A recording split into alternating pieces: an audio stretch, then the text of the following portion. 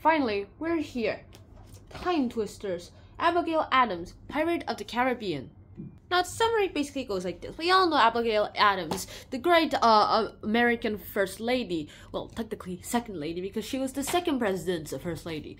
Of course, we just call every president's wife the First Lady, unless they don't have a wife, which has not happened yet. Now, back to this. Abigail Adams is all like, hey, I'm just gonna go ahead and do what I want to. And if I want to do what I want to, then loads of things will be weird. And I would like it that way. And so that happens, and Abigail Adams is all like, yeah, I want to be a pirate. And she's all like, how am I gonna go to pirate time? So, oh wait, there's a basket here. And Lincoln jumped into something. So, jump. Oh, I'm in pirate times. Yay! And that's pretty much what happened. And then John Adams, the second president of the United States, who lived in the under-constructed White House, which was not ready to be lived in, he was all like, where did my wife go? Also, he did remember her saying something about wanting to be a pirate. And so with that, he basically got help from two little kids in the 21st century, and they're all like, sure, we'll help. That happens. They go in. And then they're all like, what was the last time you saw her? In the laundry room. And I still need clean stockings. And they're all like, the basket. Lincoln jumped into a cardboard box to get back to his time. How about we jump into the basket? And then she did that. And she was gone in pirate times. Yippee-ki-yay! And then Abby went in. Doc came later. That happened. Abigail Adams just dressed up finally as a man would, because pirates do not allow men, and she did not know that. That happened. And then finally, loads of other things started happening. Like the fact that they finally went to the pirates, and Abigail signed the Pirate Accords, basically a bunch of laws that pirates have to sign to be part of a pirate ship. And, well, the next thing they can do is basically wait them out. And of course, other than that, they probably would just have to wait until Abigail Adams gets a sergeant or something amount of double of 8. A piece of 8, as it's called.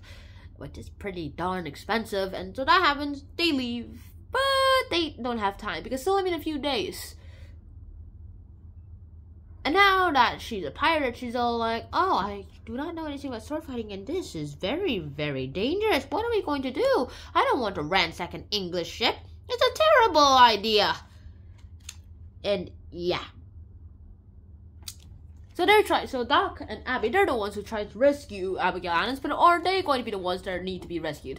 Most likely, because they themselves are captured. And I mean, look at the state of them. Look at the literal state of them. When they're captured, look at the state of them. They look like this. Well, they're all like rats, rats, rats. And that is that's terrible, to be honest. In fact, that she even tried to challenge the captain. And she's all like, I'm doing this on purpose. Let's turn this whole pirate ship into school. And everyone's all like, are you crazy? We're pirates because we hate school.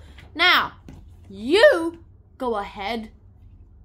And anyone who votes for her will basically go down with her. So who is voting with her?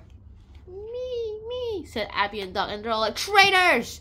And then the cook is all like, welp, here's the oops. And then he goes ahead and throws everything onto their faces.